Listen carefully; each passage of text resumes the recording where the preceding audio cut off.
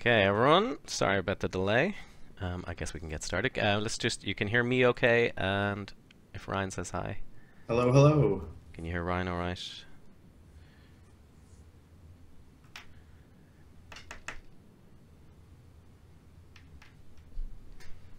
As usual, I'm just my icon self until I get a webcam.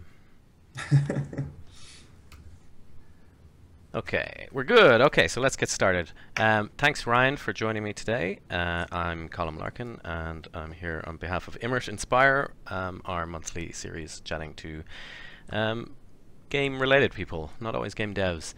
So today, Ryan Morrison is a games attorney. I'm a games attorney every day. So thanks for joining me. I've a lot to ask you about because I'm kind of quite interested in the legal side of things. But it's definitely a side of game development that's completely ignored, I would say, when by game devs. Yeah, absolutely, and unfortunately, I like to think that's changing a bit over the past couple of years. I'm getting more, not only just more inquiries, but more informed inquiries. So it's nice to see that, and hopefully that's a trend that will keep growing in the right direction. You keep seeing more and more horror stories, so the more people who kind of lose their studio over something silly that could have been handled easily and quickly by an attorney, that doesn't happen too many times in a row. Lose their studio. I like it. We'll come back to that. Yeah. Um, Gonna just kind of start with my usual first question. Why games? What's your reason to be in games? Sure. So, I mean, like everyone of our age group and generation, I played games most of my life. I did not go to law school to become a game attorney. I had little idea that even existed or it was an industry. Truth be told, it wasn't much of an industry. The AAA studios that had the lawyers were more big law, the $1,200 an hour kind of attorneys. When I started, I had another gig lined up when I graduated. I had worked in games for a bit. I worked at an actual game studio, Large Animal Games. But Candy Crush was trademarking the word candy in Saga and going after a bunch of people, including a versus evil comrade of yours. Yes, And Stoic, who just that's right. they'd just done a Kickstarter for Banner Saga. I don't think Banner Saga was out yet, right? No, they had put in the trademark, but Yeah. they were opposed on that. And while I didn't help them directly, I helped a lot of other people facing similar issues from King. And I went on Reddit basically to say, guys, trademark your stuff and this won't happen. And it was really just kind of a short, quick rant from me while I was still doing the other job and everything else was lined up. And instead of it being, okay or yelling at me, it was a lot of questions. Well, what is a trademark? How do we do that? And that's what led to those weekly AMAs I did and the ability to kind of go into this full time and just run with it. So very mutually beneficial relationship. So you mentioned weekly AMA. If you're not familiar, on Reddit, AMA is Ask Me Anything. So it's basically just starting a thread saying, ask me anything and I'll answer questions. So Right. Ryan's been doing a lot of them as his username is video game attorney or lawyer, I can't remember. Yep, video game attorney. Video game attorney on on Reddit, and just post saying ask me law questions and I'll answer them.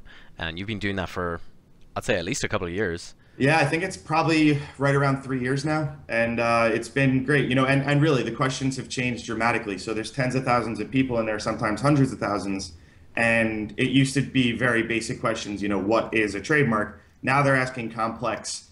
Well, if you have a trademark for this, and there's another class of goods with this, et cetera, et cetera. So it sounds like a law school class as opposed to game developers asking about the law. It's fun. So you kind of seen a bit of maturity there. Yeah, big time. Throughout the entire community and industry, even the articles coming out from, Polygon to whoever else, you see they're explaining these issues a lot more in-depthly, and the comments are even more intelligent back. And, not that there's anything wrong with not knowing this stuff. Game developers aren't supposed to know this stuff. I can't make a game. I can maybe work basic Python. That's about it. So there's no reason you need to know all this, but it's good to know where the problems lie and where the issues might lie so you can have an intelligent conversation with your attorney and make sure you're protected. Just to translate that, we call them solicitors here in Ireland. All right. And then if you're in an actual court, it's a different person called a Barrister, barrister. right? Yeah. Yeah. So yeah, that's why I'm having trouble with lawyer and attorney. I like law talking guy from The Simpsons. Yeah, exactly. And in America, lawyer and attorney are the exact same word. Okay, There's no difference in job sure. there. You could say attorney at law. That's exactly it. Sounds cooler. So maybe let's talk about a few of those basic things. So there's three main kind of regions of the law that impact games directly. So copyright, trademarks, and patents are probably the three main things that I think most game devs should know at least how they work. Sure. So what is copyright? Very basically. Sure. So there's actually a fourth too, which is trade secrets, which doesn't normally make these conversations, but it's almost more important than patents. So a nice. copyright is a copyright's all your art assets, it's your code, it's all your long form stuff. If you doodle a design on a chalkboard, you have a copyright on that. Copyright's automatic. Copyright is very powerful, but it only protects that narrow thing. So And it protects writing as well, right? Yep, absolutely. Yeah. It's everything. So it's the normal intellectual property protection you think of. It protects your character art, it protects the code, it protects your script, everything. So the downside with copyright is it's something you can't do until your game is finalized and ready to launch, because any kind of iterations, whether it be changing the code around a bit or adding different stuff to it, you're not going to have the same copyright over those things as you would if you just sent in your finalized product, because then you have it on record, everything in there. So copyright you do at the end of your project. Trademarks, on the other hand, you want to do as soon as possible. Trademarks protect your name, your logo, and your slogan. So it's McDonald's, it's the Golden Arches, and it's their "I'm loving it" slogan, if that is what they use in Ireland. So trademark is how people recognize your brand. It's the source signifier. It's far and away the most important one here. It has the most broad protection. So you can't name your burger company, McDonald's or anything kind of similar. With the big difference being with copyright, you have to be substantially similar to be infringing. With trademarks, you only have to be confusingly similar. And the test for what is confusing, and the difference is confusingly similar. Well, absolutely. When you start looking at the law, you see the line for confusing is the line of an average person, and in a legal context, an average person is not very intelligent. So if there's any kind of consumer confusion possible, if you name your computer company Orange and people think that's too close to Apple, it's potentially possible that that's infringing. However, with copyright, it has to be real close. So if you take Mario and you make his hat green, that's going to be infringing. But if you take Mario and you change how his face looks a little bit, that's no longer going to be copyright infringement. Interesting. To a degree. Please don't go make your own Mario Brother games. So that's the big two. Those are certainly the big ones. Trade secrets. We'll make a Gianna Sisters game. Yeah, exactly. That's a real game. Man, you have no idea some of the things you say.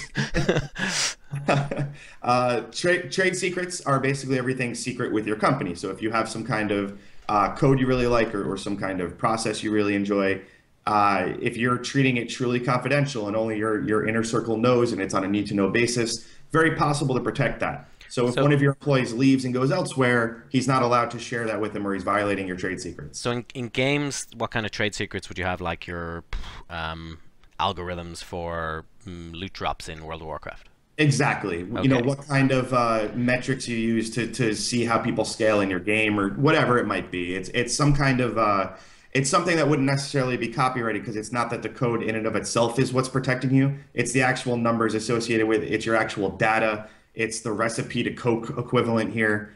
That kind of stuff is the trade secret. And Patents, how do you protect trade secrets? So copyright is generally automatic, just by publishing. Do you have to make it public? Copyright has to be published, right? Yeah, okay. Not even. Copyright has to be in a fixed, tangible medium. So if you have an idea for something, it's impossible to protect that under most circumstances. If you want to protect your idea, you have to put it in some kind of tangible form, whether that is flesh out the code or draw the actual character, something like that. And just have it on paper on your computer, or do you have to post it up on Tumblr or? No, you can just have a record of it. It used to be you mailed it to yourself. Now you can email it to yourself. Okay. All of this with the caveat, I'm an American attorney, so there might be slight differences in Ireland, but not many. Yeah. The general concept is going to be pretty similar. Exactly. And so with the copyright, you want to do a formal registration at the very end of it. Copyright's automatic. You get it no matter what as you're doing it. but it's always nice to formally register with the government just so you have a formal record of it. No one's going to accuse you of faking an email, whatever else. Trademarks you want to do as soon as possible again. That's because it takes 6 months to 2 years to get a trademark. So you want to make sure your name is okay before you start marketing it and before you go out there. The problem there is you don't actually get your trademark until you are in commerce, until you release. Until you're asking for money for something, right? In commerce. It can be free, but as long as it's as long as the public can get it. Okay. So I'm just quote in commerce. There's a couple questions about trademarks here. So this is pretty much exactly what you're saying. Generally speaking, is asking what stage should you trademark your game name? Emperor Cookie seconds that question. When is it no longer safe to not be trademarked? Well, I mean, so look at Stoic and Candy Crush. They didn't even have a game out yet. They had nothing out yet, and they faced serious trademark problems. But they had a $1 million Kickstarter. Like, they had a lot on the line. But Kickstarter doesn't count as commerce. Yes, exactly. Enough. So the trademark office's eyes, they had nothing public yet because Kickstarters don't count, which is also important to remember. So if you want to use a name, it's best to go do that trademark even 6 months before your Kickstarter, just so you have an idea if you're going to get it or not. Because you never know who's going to come and swing at you. And if you don't have a formally registered trademark, it's potentially a lot of damages. Or even worse, you might have to take down your Kickstarter and take down your website, take down your app, whatever, and you lose a lot of progress. You have a big problem there. And the general idea there, or kind of the reason for them, is you have your Kickstarter for the Banner Saga, and Candy Crush Saga is a huge app on mobile at the time. And the idea there is that people go to Kickstarter and go, oh, cool, it's related to Candy Crush Saga somehow. I'll totally back that because I love that mobile game. Yeah, I mean, that's the idea. Argument. That's why it was so ridiculous. But that is the idea there, and that does make sense with other versions of it where it is confusing. Okay, but trademarks takes a lot of time and work. They're quite expensive. Yeah, I mean, so the filing fees aren't anything crazy. They actually in America just lowered our filing fees. But I would say in the UK and EU, by you guys, you're looking at about $2,500 for an EU trademark done properly through an attorney. Mm-hmm. In America, it's about half that, maybe even a little cheaper. The difference being you guys get a lot more upfront there in terms of, so to get super legalese for a minute, trademarks are broken up into classes of goods. So Apple brand computers, totally fine. Apple brand apples, not okay, because it would describe what the product is. It would be ridiculous. Also, it's important that if you did have Domino's Pizza, you are not going to be infringing on Domino's computer parts. They're just unrelated. No one's going to confuse the two. So with an EU trademark, you get 3 classes of goods up front. You can get your game studio, you can get T-shirts, exactly. In America, you pay per class. So we are way cheaper, but you get a little less protection. Not anything substantial. We have Steam here, we have Valve here, we have Apple here, we have Google here. I know you guys also have them there, but their formal corporate headquarters usually are in America. So the American trademark's usually not only cheaper, but also a lot more powerful for game developers. Once you start making a ton of money, get them all. But as the kind of entryway into protection, I would recommend an American trademark in most cases, and to do that as early as possible, which you can expect to run you about $1,000 through a smaller law office like myself, up to about $5,000 if you go to a big law, which there's no reason for that. Or don't they have nicer suits? Yeah, they have much nicer suits that you pay for. As you can see from my couch, I don't charge that much. No, but in all seriousness, so you can do a trademark yourself. The reason I never recommend that is because something like LegalZoom, last I checked, and I don't want a defamation lawsuit, so these numbers might not be 100% accurate, but they have something like a 5% success rate. LegalZoom is like a tool to let you post it's your own an trademark? online website that helps you fill out legal forms, but they don't actually add anything. There's no legal advice, so there's still user error there. And with trademarks, when you're describing your class of goods, there's so much room for user error. Even through an attorney, you can run into a lot of road bumps, as you may or may not know. And there's going to be the way to fix that through a law office that's just not available usually because you don't have all the case law to recite. You don't have all the legalese to throw at them. And there's a huge difference why, my law office has a 95% success rate and LegalZoom has like a 5% success rate. And that's not a commercial. That's true for most trademark attorneys. I mean, that makes sense. And the kind of money you're saving there is not that much, about half kind of the figure you. Exactly. Yeah, it's not Yes, that much. because So LegalZoom's big on advertising. Oh, it's $100 for a trademark, but they don't tell you about all the government fees and everything else yeah, you're going to have to be paying throughout the process. okay. So those fees. So you're looking at 1 to 1,500 euro per trademark in the US, say, double that for an EU-wide version. That still only covers me in the US and Europe-wide. Then you have to start going country by country. Canada, Australia, they're bigger markets. And then what about all of South America, all of Asia, China? Can you even trademark things in China? Well, I mean, This is you a whole can, can but of worms, isn't it? yeah, you can have a trademark in China. I don't recommend it. There's not a lot of actual protection there. Okay. In terms of all the other countries, that's a very common question, and it's something that's definitely important. There is the Madrid Protocol, which is something that allows you to apply in a ton of countries at once. You still have to pay all those government fees. You still have to go through an attorney for that, and you need local representation if anything goes wrong there. So it gets expensive very quickly. But it's it's definitely something to heavily consider once you start bringing in a ton of money with your game. Up front, as an indie dev or even a mid-level studio, even a bigger studio that's not making the millions and millions yet, there's no reason to go worldwide. It's if you have your EU protection and your US protection, that's huge. Okay. If you're an Australian game dev, then also get Australia. If you're a Canadian game dev, also get Canada. Those two countries in particular don't really play ball with the rest of the world in terms of IP. But it's not something that you need to deplete your entire bank account to get trademarks. Yeah. Okay. So, good advice there for a smaller company. If you are publishing a game and you intend to make money off it, look at the price of a trademark and weigh that against, potential. Well, let's actually talk about that. The downsides of not being trademarked. So you launch your game. You've done your homework. You are careful about choosing a name. You're not trying to infringe anyone. But a big studio has a game they haven't announced yet, and they've quietly trademarked it, and it's really similar to yours. That could happen. Oh yeah, big time. That happens frequently. Where what's funny? Mattel, who makes the Hot Wheels cars. I don't know if those are popular. Yeah, we have them. Yeah, so they not maliciously, they truly do have all these things. They're not trying to be jerks about it, but they trademark all their Hot Wheels names, and they come out with 1,000 Hot Wheel cars a month, it seems, because I get bounced back with my game studios so much over these Mattel Hot Wheels trademarks.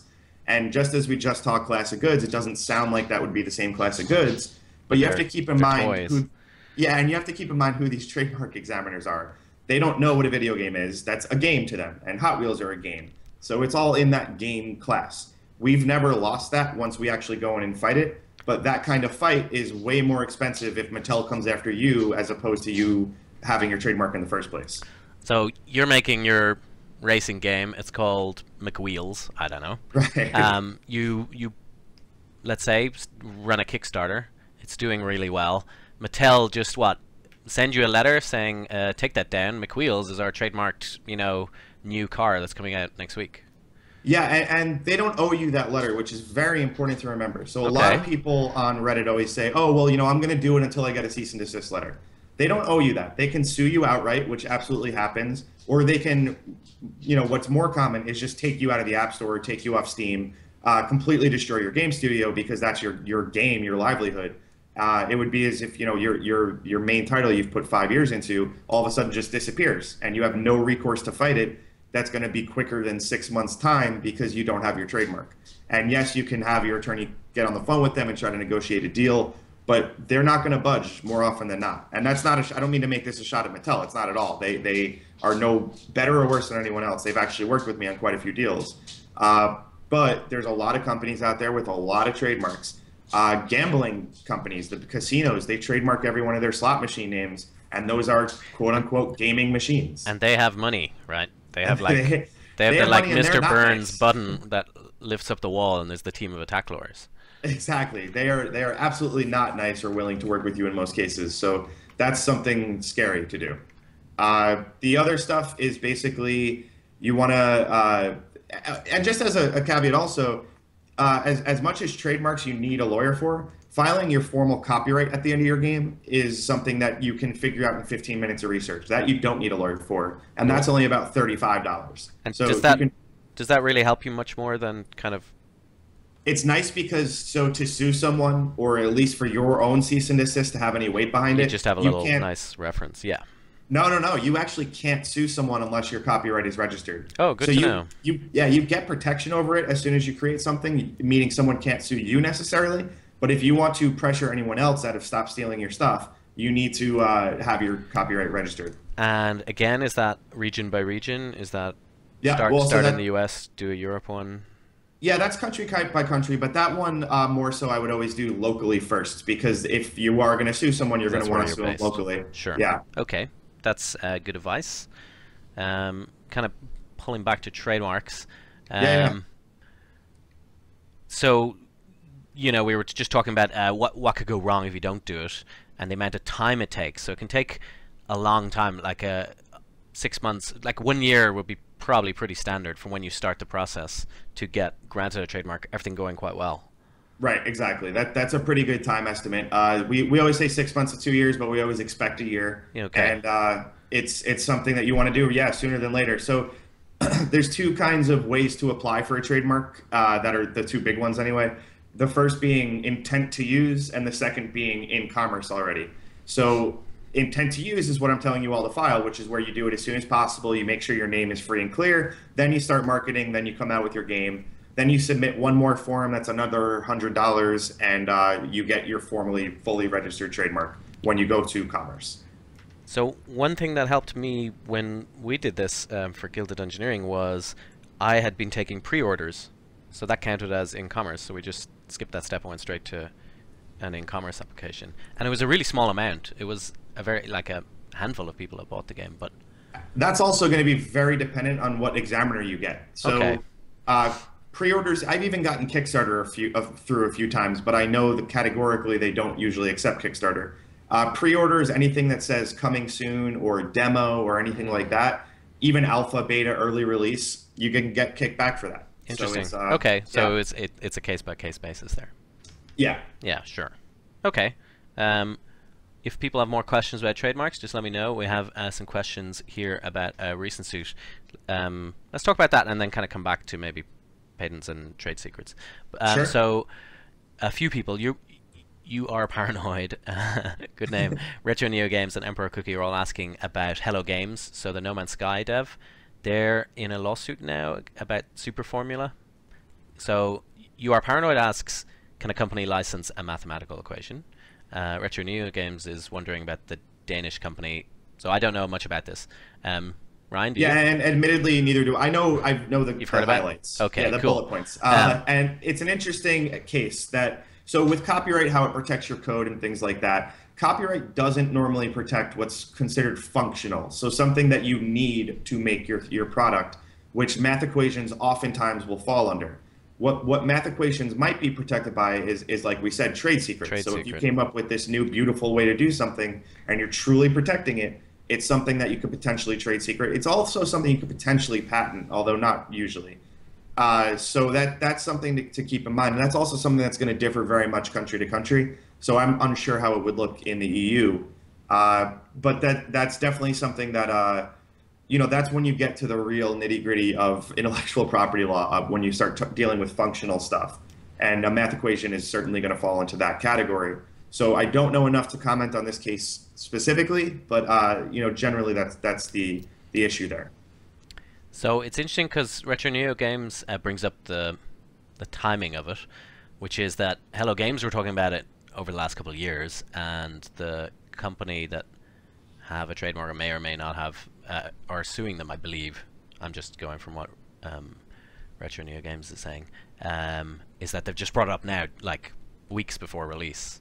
Is that, do you think, because they're about to make a lot of money? I mean, it's definitely possible it's that. It's also possible it wasn't on their radar yet. I mean, Disney doesn't sue Star Wars games until they start making money or until they get a little notoriety, because they just don't have. Yeah, they're not going to find them all. Also, what's important to remember here is, like I said, talking about it means nothing. They haven't committed any kind of infringement or crime if they're talking about it. Sure. When they actually release it, then all of a sudden it's infringing, and that's the only time this company can do anything about it. Could they have sent a friendly letter sooner? Probably, but they truly might not have known, or they might now see dollar signs. I really don't know about this one in particular. Yeah. It sounds like they've just Hello Games have just talked about this formula, so there's no confirmation of them having used it or not. So it's like can you sue someone just to find out? You say No, we think you almost might certainly have, not. infringed on us because you talked about it in this interview. Yeah, I mean, if they have any kind of evidence that maybe an ex-employee works with them now, or maybe they had Okay. access to something, it's really hard to guess because there's Yeah, a yeah. thousand reasons why it could be possible. But if they're just talking about something, that's almost never enough of a reason to sue someone. Granted, you can sue anyone for anything; you don't have to be right. But to get past summary judgment, which is where a judge says, "Is there any basis for this?" and to actually get to discovery, where they're going to be able to see if they're using that code, that's harder to do. Actually knows what those things mean because we've been watching the Good Wife. Perfect. Bringing up that might be why you've noticed your AMAs. People know a little more. It's just the good lot wife. more good law, on TV. It's Um, Daredevil suits. okay, so can we talk about maybe like things that can go wrong law-wise for a new developer? So you're obviously recommending trademarks is the number one thing to do. Trademark your company name, your studio name, company, and your game name. Yeah, I would say there's a top three, and trademarks is one of them. But I would say do all of these, or you're asking for trouble. The Employee other one is, contracts. yeah. The other one is a lot of people start these studios with a friend or someone they met on a forum, and they get a partner out of nowhere, and they just say, we're buddies, so we're just going to make this work. The most important thing is always first get a partnership agreement, form a company, and get an operating agreement, whatever you want to do, but get something on paper that says how this relationship is going to work, what everybody's responsibilities are, and really know who owns what going forward. Otherwise, you're going to hate each other, or someone's going to fall in love and move halfway across the world, or the game's not going to be doing well and the other guy needs to get a job somewhere else. Whatever happens, if he leaves without an agreement in place, he owns half the IP, even if he didn't contribute much. If you're acting as a partnership, you are a partnership. Okay. So you really need to write down whether you are or not, what the relationship actually is, what percentages everybody owns, and where the intellectual property is going to rest. Otherwise, you're never going to see the light of day. The thing I just tweeted about the other day was breeding season or something like that. Yeah, I was about to bring that up. For people who haven't been following this, it was the number one Patreon thing, and it was people making a sexy adult breeding game for furries. Basically, it looked like. Yes, it was Harvest Moon for furries. Yeah, and it was making over $40,000 each month on donations. There was no game. They were just working on it and showing art now and again. And the whole thing fell apart. The partners fell out with each other and started posting on Tumblr all their like chat logs and angry things. But one really interesting thing is one of them posted his agreement, the two partners' agreement, and basically it was a programmer and an artist, say, I think, or a producer and an artist. So the artist's agreement said the artist owned all rights for his art. Which is insane. So the game itself, if they had released it, still didn't have a right to publish the art that the guy created. And so many people and developers still do this, where they say, "Oh, I want to be a nice guy. I want to let the artist keep his stuff." There's no reason for that. You're not being a bad guy by having ownership of the game you're releasing. If you're paying an artist to do art for your game, that's it. You should own it. If you want to give him revenue share or something like that, fine. But he shouldn't be able to go make his own game like he's doing here. Or most importantly, force you to not release your game. Exactly. So Yeah. what most game developers do not realize is if you pay, let's say you're a programmer or producer or even just a game studio, you find an artist you really like and you say, "Hey, artist, make all this character art for me. I'll give you $10,000 and we'll call it a day." Everyone assumes, okay, great, now I have the license to use this art, or more accurately, most people assume, okay, I own this art now. That's absolutely not true. Without a proper contractor agreement and an assignment of the intellectual property clause, you can pay him whatever you want, but he still retains ownership of it. And what that contractor might do later, right before release, is come back and say, well, now I want 50% revenue share, or you can't release the game with my art. Or even worse, you just can't use my art at all, and now you can't release your game. You always want to make sure you have a proper contractor agreement there, because so much of the game dev industry uses contractors, and so few of them use the proper agreement.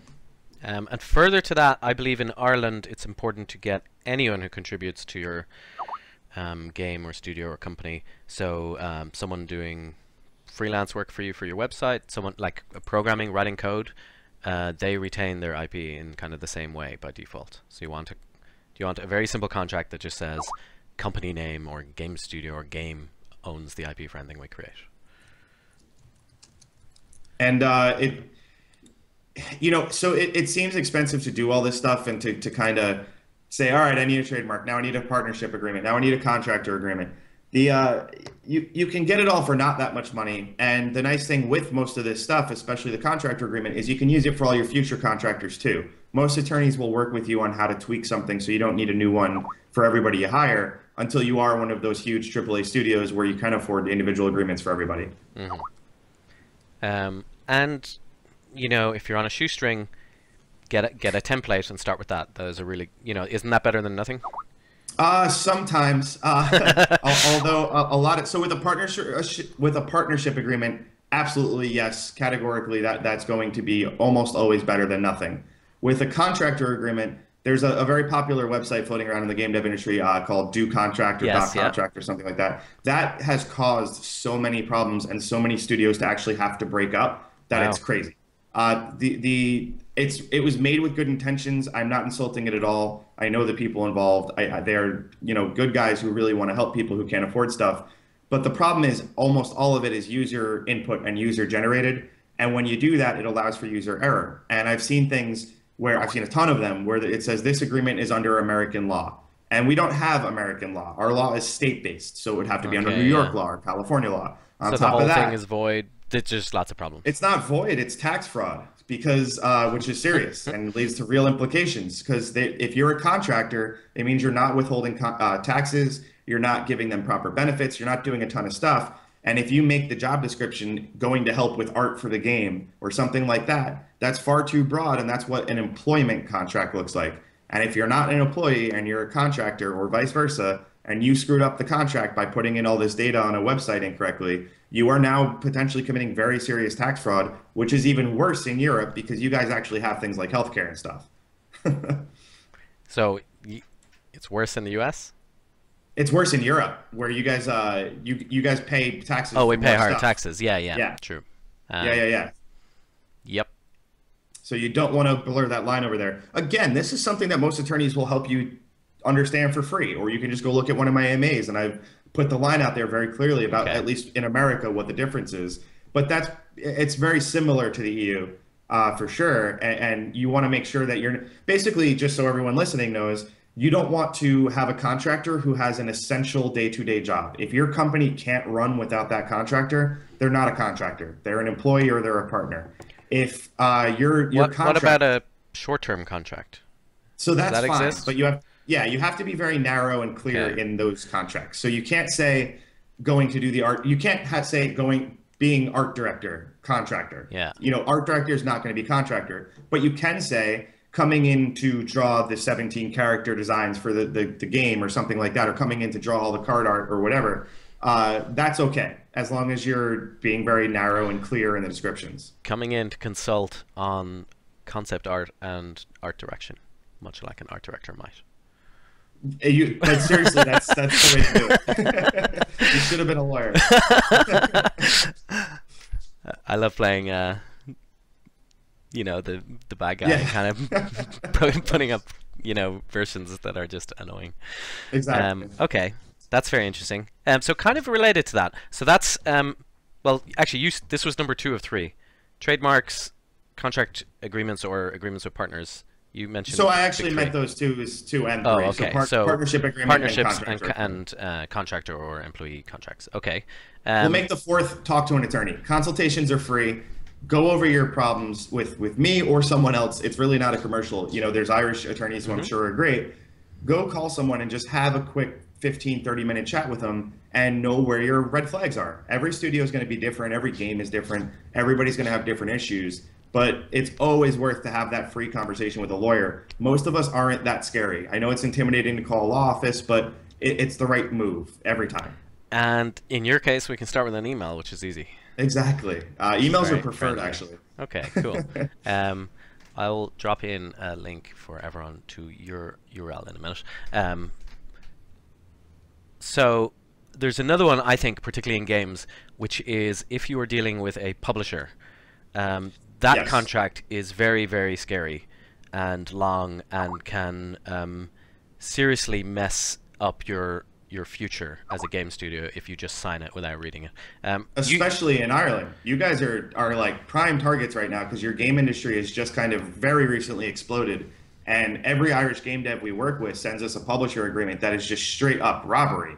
They're not giving you anything more than maybe a few $1,000s, or maybe they're helping with some marketing or tweets. And they ask for something ridiculous in return, like ownership of the IP or 40% of revenue or whatever it might be. It's just absolutely ludicrous. And please don't sign those things without talking to somebody.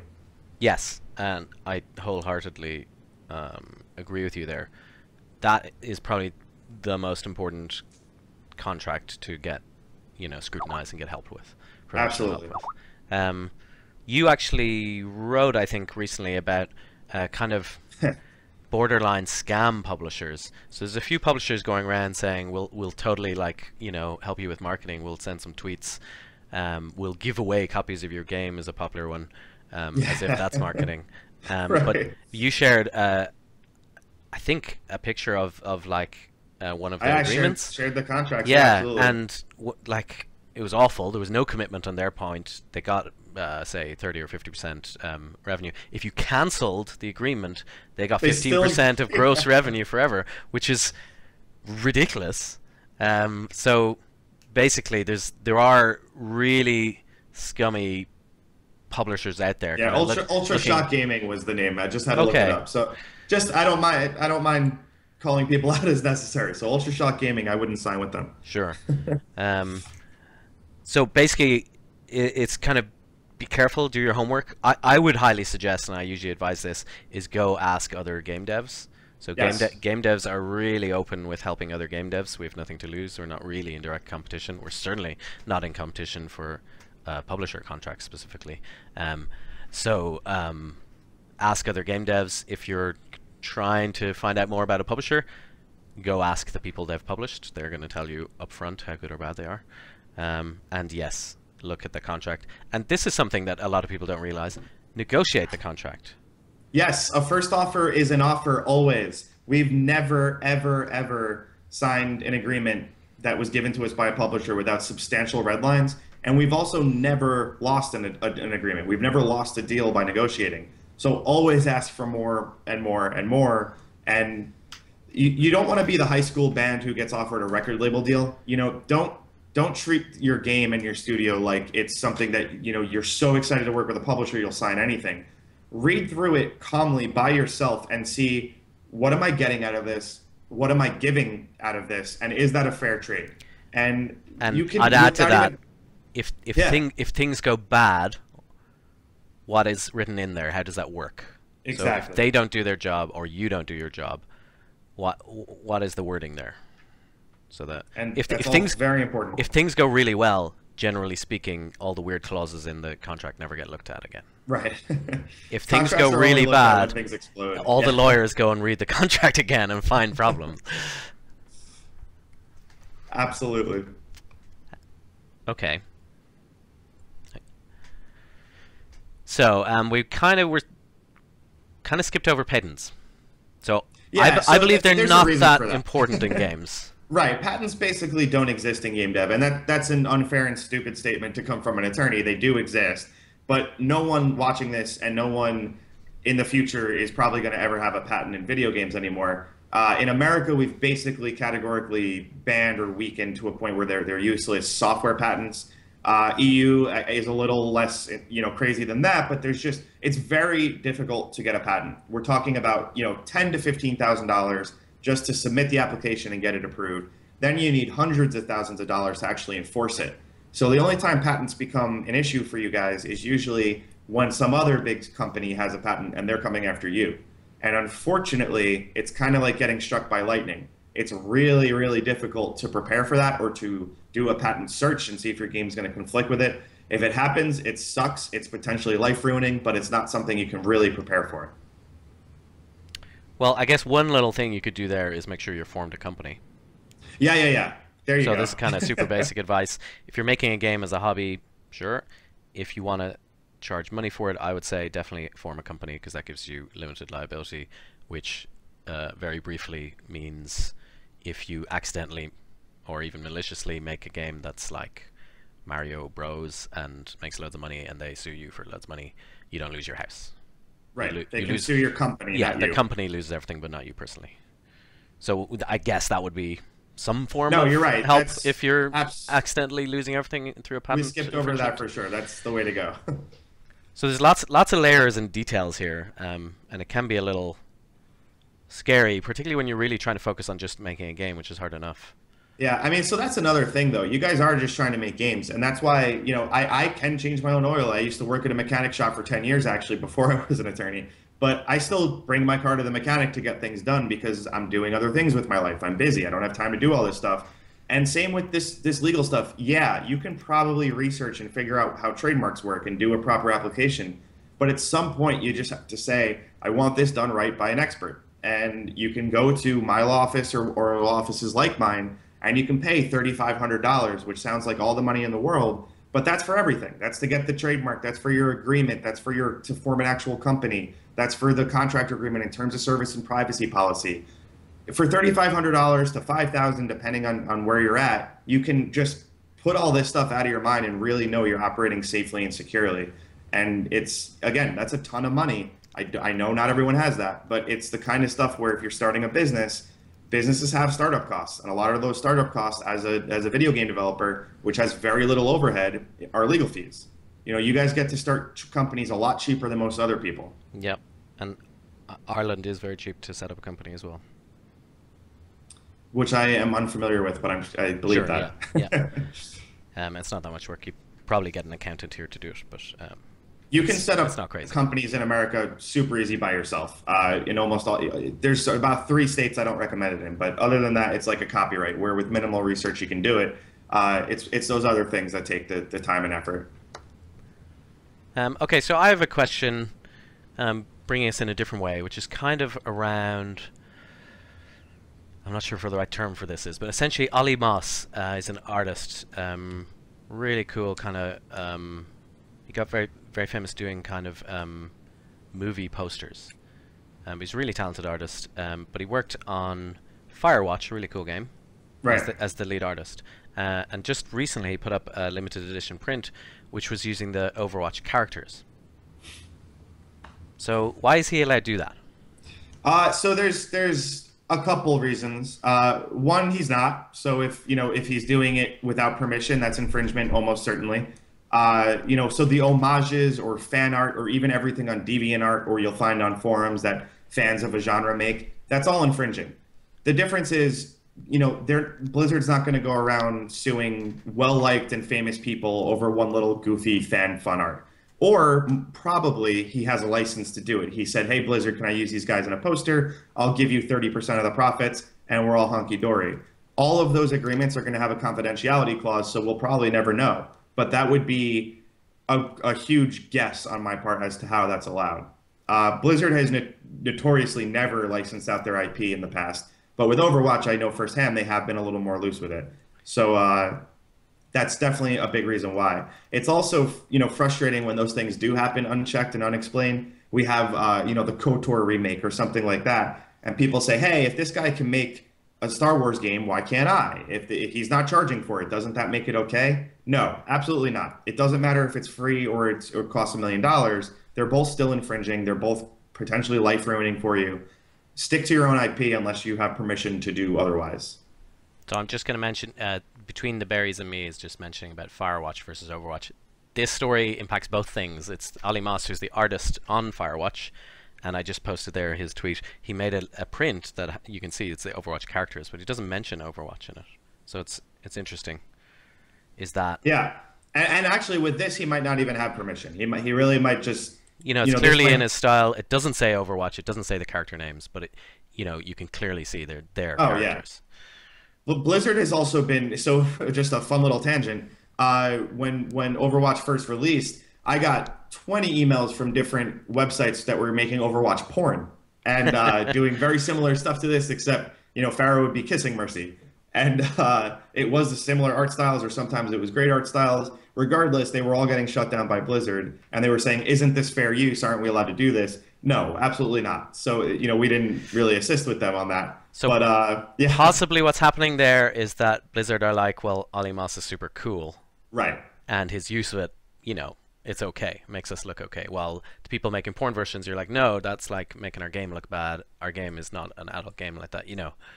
Absolutely. I Okay. mean, this is a very popular artist, so Blizzard Yes, yeah. might say this is cool. This is great promotion for us. We're Exactly, going to let yeah. it ride. Or maybe he went and talked to them because he is really, Yeah, he is you also really working never in know. games.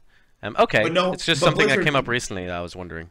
yeah, no one wants that headline. Very popular artist sued by Blizzard for making one little fun design. But that's different than if you or I do it, because we don't have a following as an artist, and Blizzard's going to say, "Take our stuff down, you idiot." Especially our crude drawings. Exactly. So, PR is an interesting angle. Suing, they can be in the right, but they look bad doing it. So that is kind of how Stoic and the Banner Saga got to stay as the Banner Saga. King just looked like mean. Like, it was clearly not going to cause any confusion. If anything, the Banner Saga, a Viking game, has much more claim to the word saga. They just, trademarked it first, essentially. It just became a huge PR disaster. Everyone was writing about it. They were clearly looked bad. As I understand it, they basically went, okay, you guys can use it. I actually don't think that's accurate. I don't know that. I don't have any inside baseball knowledge here. I don't represent Stoic, but I do have a pretty clear understanding from the trademark office that King basically backed off on Candy and the stuff that I was working on a lot. On this hand, it seems Stoic kind of played ball and might be in some kind of permission to use Saga in their game. So it's I don't know that King backed off on that one. But that said, the PR side of things is always very, very important. So before my guys defend something or sue somebody or do anything, we always look at how Twitter and Reddit are going to react, because you don't want to destroy your company over asserting rights over a small studio. Because they just look so bad. Exactly. Okay. And that's an interesting angle. So just, I don't have insider knowledge either, but on Stoic Studios' website, right down the bottom, they say, Stoic is pleased to come to an agreement with King regarding Stoic's The Banner Saga trademark. Exactly. So they do have a trademark for The Banner Saga, which is interesting. Do they have the trademark? I assume. Or do they have an agreement with King? They have an agreement with King regarding Stoic's The Banner Saga trademark. So that sounds like they do. That's some lawyer talk, though. Yeah, okay. Yeah. No, we don't know the details there, but it's interesting. So I'm just going to briefly ask you about cloning. So this happens in games a lot. Correct. Okay. Cloning. So I think the most well-reported kind of instance of this was Ridiculous Fishing, if you remember them. Yeah. Vlambeer were involved with that. They had this free flash game called, it was a slightly different name, Radical Fishing or something like that. And someone came out on mobile and made a very direct clone of it with different art and different name, but the exact same gameplay. And they didn't really have a legal recourse, right? Well, so again, I know this is such a ridiculous thing, and it sounds like law class, but if it is substantially similar as a clone, Apple will take that down. It'll help immensely if you formally register your copyright, but you do have recourse here. So a lot of people throw their arms up in the air and say, this sucks, I can't do anything, I can't afford a lawyer. You don't need a lawyer. You can go to the Apple App Store and submit a takedown request yourself. The problem is Apple doesn't really follow the law of any country. They've basically said, we're rich, come sue us. But that said, if it's really egregious, oftentimes they will help you. So clones are a huge problem and will always be a huge problem. But the more protections you take and the more assertive you are over protecting your IP, the more you can do to prevent them from truly damaging your stuff. So in the case I'm mentioning, so it was a web game called Radical Fishing. Vlambeer are a Dutch indie studio that are really well known for Nuclear Throne at the moment, for example, but a whole lot of other games. And they were going to make an iOS version of it. And a different company made a game called Ninja Fishing with the exact same mechanics. So you go downwards, mechanics are not protectable. Exactly, and then you come back up, and then instead of shooting the things, I think you cut them with a ninja sword. But it was a really, really obvious clone to people. But I think That's so. They interesting, yeah. didn't copy the name. They didn't copy the art. Yeah, then you're out of luck almost always. Okay, but what's interesting in this is it became a huge PR win for Vlambeer. They got a Oh, lot of press about it. Then they released it was called Ridiculous Fishing when they released it on iOS, and I think it was like heavily featured by Apple, and it did really well for them.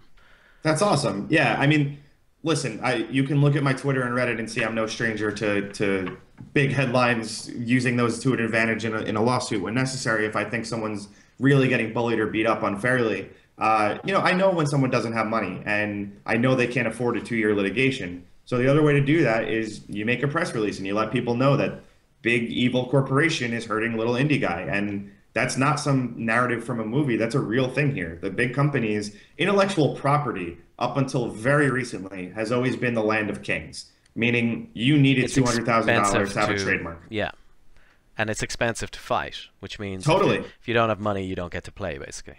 You used to have to sue someone, and suing someone can cost $100,000 easy. So now we have all these other ways around that. We have the DMCA takedowns, which everyone hates, but actually is a great idea in theory because it lets penniless indies defend themselves. You have more opportunities to also just say, no, no, no, we're not infringing. Look at this, look at here. And now you have Reddit and Twitter and elsewhere to say, look at who's suing me. How messed up is this? That kind of communication and broadcasting didn't exist 10 years ago. So it's a new world right now, Cool. which is an obvious and dumb thing to say, but I have a question here. Just this comes up a lot about trademarks. The idea that companies with a trademark need to fight them or protect them, need to be seen to be protecting their trademark, or that it might be taken away. Would that be so a reason? that's a very common thing that people say all the time. And by the letter of the law, yes, you can lose your rights to your trademark if you're not properly asserting rights over it. Meaning, if you see a clone and you don't stop them, you can potentially lose your trademark. In reality, that happens never. I mean, it happens, but it happens never in a non-legal meaning of that word. So it's not something. For example, if King didn't do this with Banner Saga, no one would have ever tried to assert, "Oh my God, Candy Crush Saga is not protecting its IP. They're going to lose their trademark." It's not that crazy. But if Disney doesn't go around shutting down the millions of Star Wars, so if another Star Wars movie comes out and Disney allows it to happen and doesn't stop it, that kind of major thing might make it work. Okay. And then kind of going in a new space here. So between the berries and me is asking, has Ryan had to deal with anything regarding AR and VR, augmented reality, virtual reality? Do you have any thoughts about game systems that are integrated into our bodies? So I guess that's looking into the future a bit.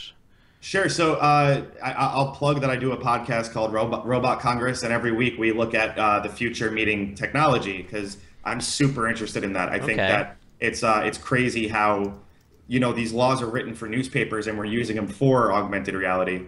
Also, our mutual friend John Terp is Mr. VR, so he keeps me up to speed on a lot of stuff. And we're lucky enough as a firm to work with a lot of companies making both. I think VR is something that is super exciting for the living room and something that is going to be a fun experience. Maybe the way we look through apartments we want to rent or whatever. A lot of applications for it. But AR, augmented reality, is what I'm really excited for in terms of advancing society. Just how there's going to be so many uses for it. There's also so many legal headaches for it. Do you have to make your Google Glass shut off when you enter a bathroom? How do you enforce that? Do you have to, is there going to be an issue if you trip and fall while using augmented reality because it for a second covered your whole viewpoint? There's an endless amount of stuff there. That and John's in the chat. There's an endless amount of stuff there that is potentially going to cause huge legal headaches. But in the long and short answer is nothing is going to be very different. So you don't need a substantially different terms of service. You don't need any kind of different trademarks. You don't need any kind of different legal protections yet. We'll see how AR goes, and we'll see where things kind of wind up. But as it stands right now, it's not really augmented reality. But the Pokemon Go app, everyone's calling it that. It's close enough, I guess. They're not going to get in trouble for somebody walking off a cliff using it. They're not going to get in trouble for someone getting in a car accident while using it. They don't owe any extra duty just because it uses your camera to have fun with. Yeah, unless they do something actually malicious, like Sure. yeah, They recording when encourage it's you not to meant to be drive your recording car. or something. Yeah. Yeah, yeah, yeah. Okay. Um, that is pretty interesting. I'm just asking if there's any more questions, but otherwise I think we're kind of clean. That was a pretty good tour of all things law related to games. Yeah. If any of our members or any game devs listening or any of the other game devs in Ireland wanted to contact you, I've posted a link there. It's morrisonlee.com. Should they email you, tweet you? Yeah, so I mean, definitely. I mean, feel free to tweet me about what's going on in your life, but I can't give legal advice on there. When you email me, we can have a potential client relationship, it's called, where I can answer specific questions for free and see if there's something, long term we can work on together. But if not, I'm always happy to just give you some basic advice and answer questions for free. The more people I work with in Ireland, the more of a tax write-off it is for me to go drink in Dublin. Cool. I think that's everything. We will welcome you if occasionally you are visiting, so if it lines up with one of our meetups, I'll drag you along. Yeah, I appreciate that. And we can ply you with legal questions in person. I've been to one already. It was a great time. No worries. And cool. We'll wrap up there, I think. Ryan, thanks so much for your time and helping us with that. That is going to be good. We'll put this up on YouTube in a couple of weeks probably. I'll be in touch. You can share it if you want. Yeah, thanks for having me. It's been a pleasure. Cool. Thank you so much. Thanks, everyone. Bye.